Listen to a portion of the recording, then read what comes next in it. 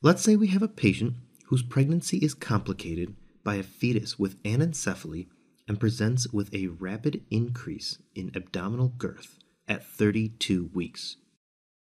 Abdominal ultrasound shows a significant increase in the amniotic fluid index.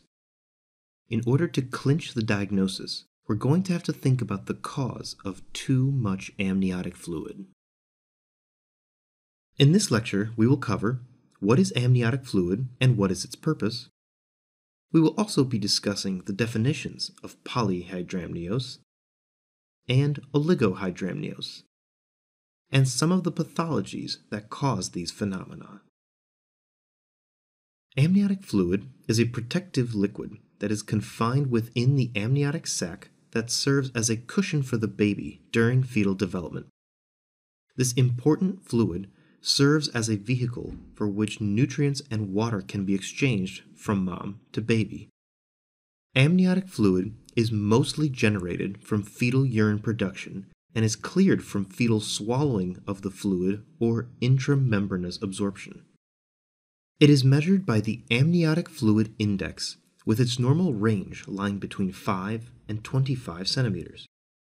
It is determined by using ultrasound to measure pockets of in utero fluid. Now, as with all biological processes, when something goes wrong with the mechanics, we will inevitably have some pathologies.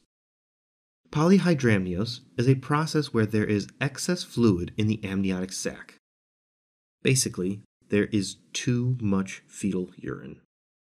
Typically with an amniotic fluid index greater than 25. The etiology could be idiopathic, but since we know that fluid is mostly cleared by fetal swallowing, fetal malformations such as esophageal atresia, duodenal atresia, and anencephaly can lead to inability for the fetus to swallow. Gestational diabetes, fetal anemia, and multiple gestations are also common causes of polyhydramnios. On the other hand, we have oligohydramnios. This is where there is diminished fluid to cushion the growing fetus. Basically, there is too little fetal urine, typically with an amniotic fluid index less than 5 centimeters. Since we know that amniotic fluid is mostly made up of fetal urine, it makes sense that problems such as bilateral renal agenesis and posterior urethral valves can lead to this phenomenon. Placental insufficiency can also be the culprit.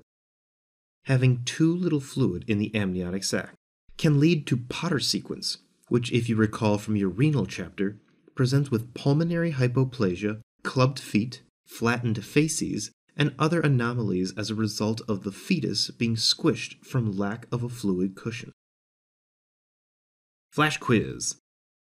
Anencephaly and duodenal atresia can lead to which amniotic fluid pathology? The answer is polyhydramnios. Remember that with these fetal malformations, the fetus cannot swallow, and so the fluid builds up. The image here shows the classic double bubble sign in duodenal atresia. In this video, we learn that amniotic fluid is a protective fluid made of fetal urine that cushions the baby during development. Polyhydramnios is excess fluid due to fetal inability to swallow the liquid, and oligohydramnios is inadequate fluid due to failed urine production. Thanks for watching, and be sure to click thumbs up if you enjoyed this video.